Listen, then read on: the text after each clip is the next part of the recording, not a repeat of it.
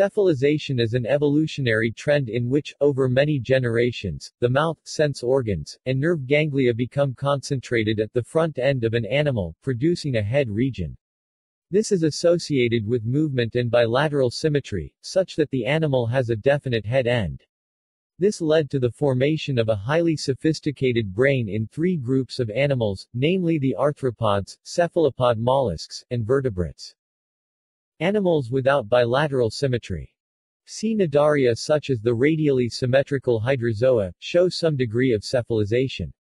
The Anthomedusae have a head end with their mouth, photoreceptive cells, and a concentration of neural cells. Bilateria.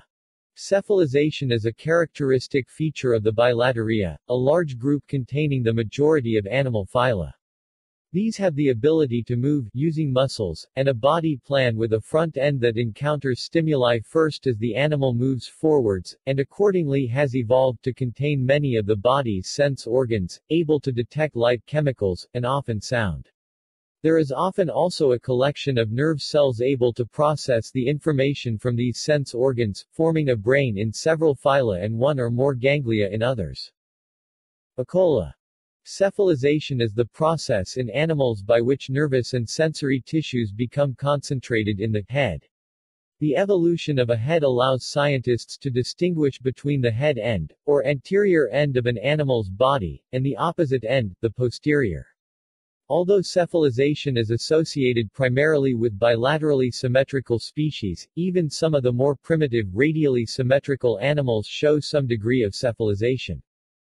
Cephalization evolved several times within the animal kingdom, suggesting that it offers certain inherent advantages. In particular, with the evolution of cephalization, the anterior end of the animal became most likely to first encounter food, predators, and other important features of the external environment. Because brain and sense organs are also concentrated in the anterior end, the organism is well prepared to deal with these features. Cephalization in the animal kingdom. Even hydras, which are primitive radially symmetrical cnidarians, show some degree of cephalization. They have a head where their mouth, photoreceptive cells, and a concentration of neural cells are located. Flatworms, phylum Platyhelminths, are the most primitive animals with bilateral symmetry. They also have a fairly advanced degree of cephalization, with sense organs, photosensory and chemosensory cells, and a brain concentrated at the anterior end. Consequently, scientists believe that cephalization characterized all bilaterally symmetrical animals from their origins.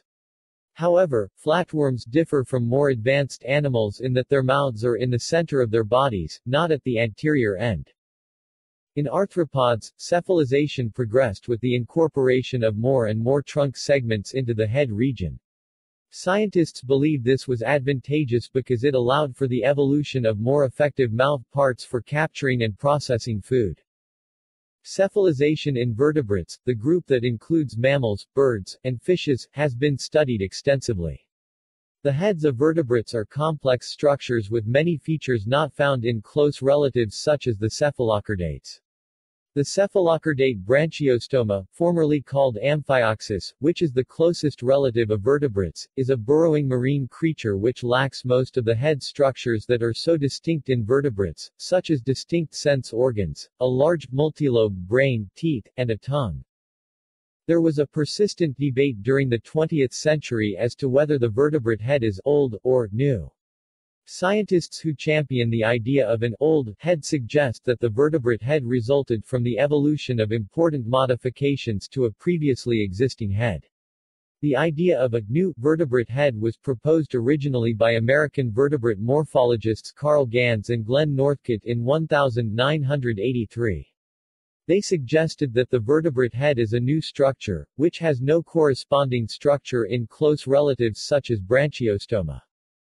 Evidence to support a new vertebrate head comes from the observation that most important features of the head are derived from neural crest cells, embryonic cells found only in vertebrates.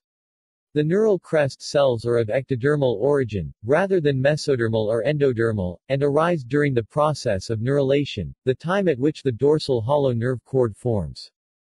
Neural crest cells are exceptional in that they are highly mobile, migrating in streams throughout the head region and the rest of the body, and because they give rise to an unusual diversity of features. The neural crest cells are responsible for forming the bones of the face and jaws, the structures of the tongue and larynx, the teeth, and portions of the eye. Experiments in which the neural crest was removed from developing animals confirmed that these critical head structures failed to develop without it. Scientists hypothesize that increased cephalization in vertebrates, including the evolution of many of their novel head features, is related to adaptations for predation. Sensory structures, the jaw and large brain, are all requirements for a successful existence as a predator. Losses of cephalization. Cephalization has been lost in some groups. One example comes from the echinoderms, the phylum that includes the starfishes and sea urchins. These species have lost bilateral symmetry and returned to a radially symmetrical body plan. However, only adult starfishes and sea urchins are radially symmetrical. The larval stage remains bilaterally symmetrical and is characterized by cephalization. Other echinoderms, the sea cucumbers, have regained bilateral symmetry in the adult. Thus the phylum has been characterized by multiple instances of the acquisition and loss of bilateral symmetry and cephalization. Molluscs represent another group in which cephalization has been lost and regained. For example, bivalves are not particularly cephalized, although some scientists have argued that they are all head. However, as with the echinoderms, certain molluscs regained cephalization. In particular, the appropriately named cephalopods, the group that includes the squid and octopus, are characterized by an advanced degree of cephalization. Their sense organs, including well-developed eyes and a brain, are concentrated in a distinct head region. Interestingly, as with vertebrates, the evolution of an advanced degree of cephalization in cephalopods was associated with the evolution of a predatory lifestyle. The origin of the head. Although cephalization appears to have evolved multiple times, in the last 10 years molecular biological work implies that the distinction between head and the rest of the body may actually be quite ancient. In particular, certain genes expressed only in the head region appear to determine the boundary between head and trunk. These genes are present in diverse animal phyla, including arthropods, chordates, and annelids. Other groups have yet to be studied. This broad distribution of the multiple genes indicate that they may have been present in the common ancestor of most animals. Studies of the hydra have shown that it too possesses some of these same genes, suggesting that the distinction between head and trunk is rather ancient in the animal kingdom because the hydra is a member of a primitive lineage, the Cnidarians.